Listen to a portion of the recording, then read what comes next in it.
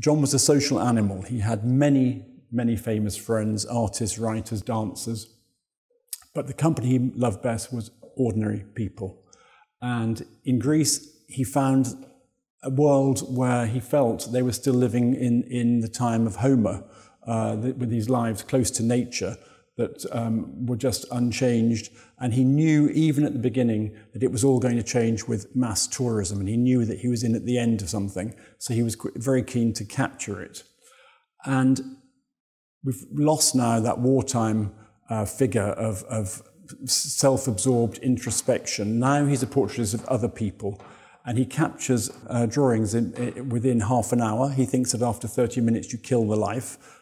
So they're extremely quick silver, but he takes longer and longer on his paintings.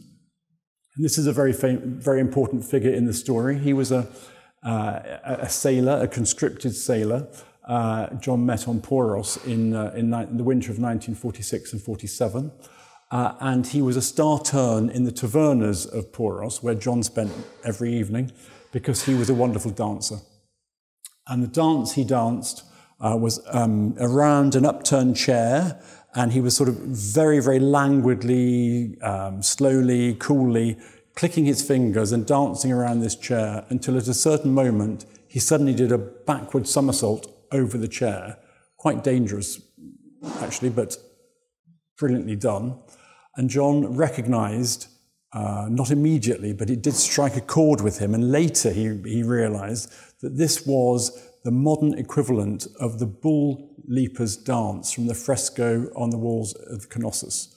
So this was a folk survival stretching back 4,000 years that this man was dancing. He had no idea he was dancing it, something that lasted so long into ancient history. And that's what John loved about Greece, this survival of myth in everyday existence. This man was a conscript.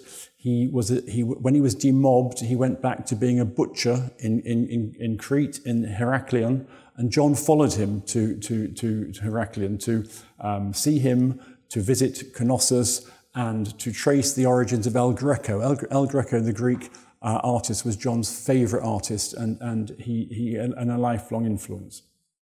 And this butcher danced the bull leaper's dance in a taverna below the palace of Knossos.